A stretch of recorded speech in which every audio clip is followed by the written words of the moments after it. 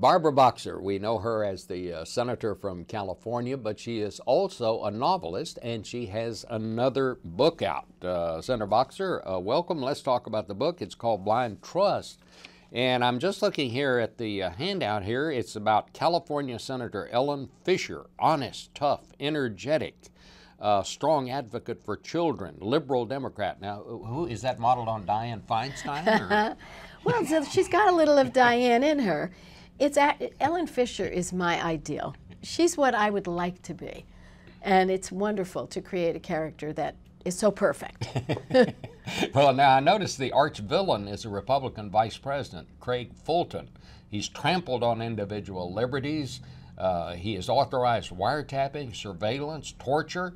Now, who is that based on? Well, he's another composite of a lot of folks. Does he have heart trouble? No.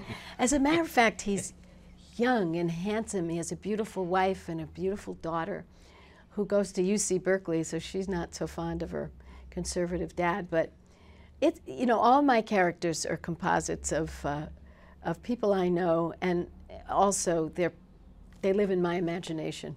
So how did you start doing this? This is how many books have you written? Well, I've written I published 3 books. The first was just it was called Strangers in the Senate. It was a kind of semi-biographical, but it was also about issues, so it was a nonfiction. But I'd always wanted to write a novel. I used to be a reporter, and I did in-depth stories on people. Let's say I was assigned to do an in-depth story on you, and it would take me a long time, and I would go back and forth and talk to a lot of people, and it was one of those joys of not having to have a deadline. You could just take your time. And I just loved writing, and then I got into politics, and writing just went away.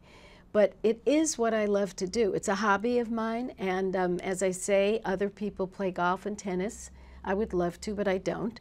And so this is my hobby. And those long plane rides, I get 5 hours, and I just love to write. I must say, my first novel was called A Time to Run, and there the critics said, well, all the Republicans were the villains and all the Democrats were the heroes.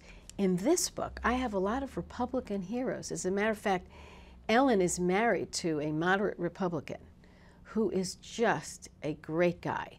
And the FBI director is a great guy. There's lots of Republican heroes, too. So what do you do on these long plane rides? You just sit down and you think of the characters first, or you think of the plot first?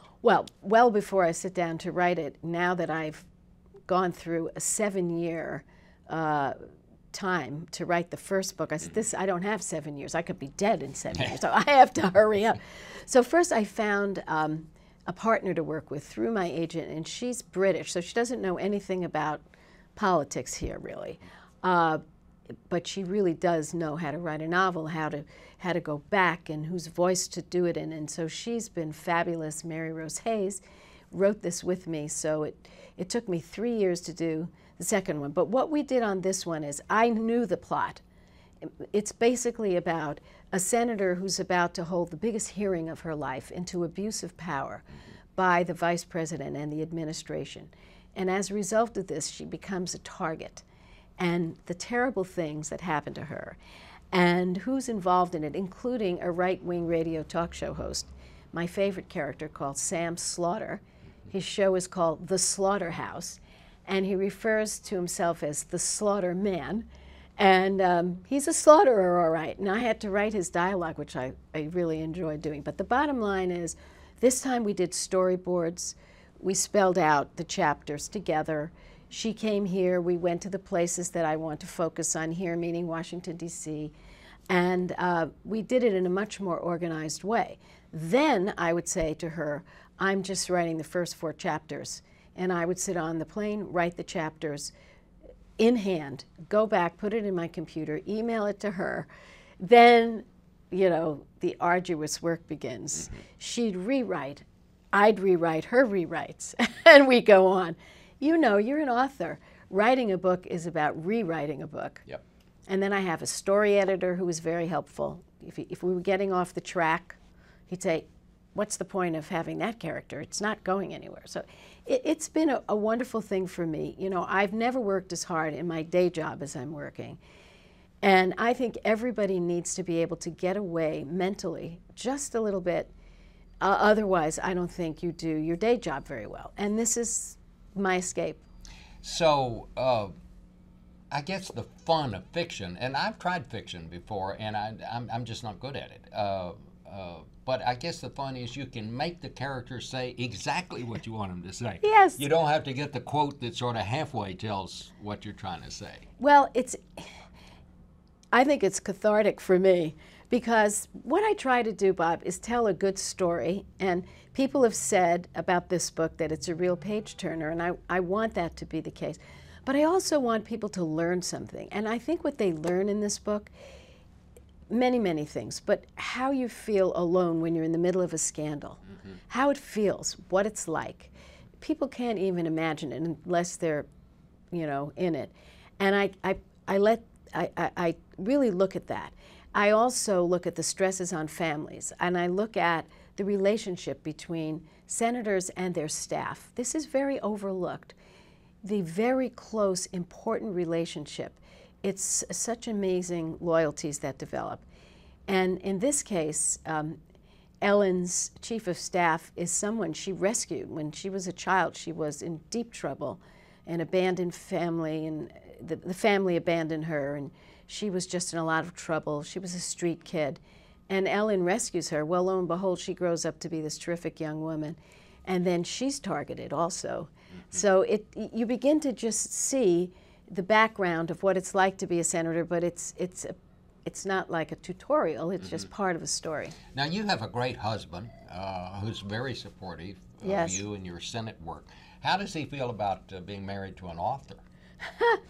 Stu is not surprised anymore at the things I do. When he met me, I was a cheerleader in college. No way did he ever, no way. I was a political science and economics major. Economics was my major, political science was my minor, and I was always interested in politics. But neither of us ever dreamed any of this would happen. And he's just doesn't get surprised at anything. And at first, the first book, the husband is killed off. So he was very offended at that. He said, "Wait, you're killing off the husband." And I said, "It has nothing to do with you, darling. It's a whole other plot. How else could she get to the Senate?" Because she was not in politics in the first book. She was in saving kids. The husband was in politics. He dies in a very tragic way. On the way to be elected to the Senate, she steps in and wins. And so he was a little offended, and he said, "I'll just wait till the end of the book. This is too painful." But he's very sweet about it. He's very supportive, and been married, I think it's 48 years now, so I don't think anything surprises him anymore. That's great. Barbara Boxer, senator from California, and also Barbara Boxer, the author. This is Washington Unplugged.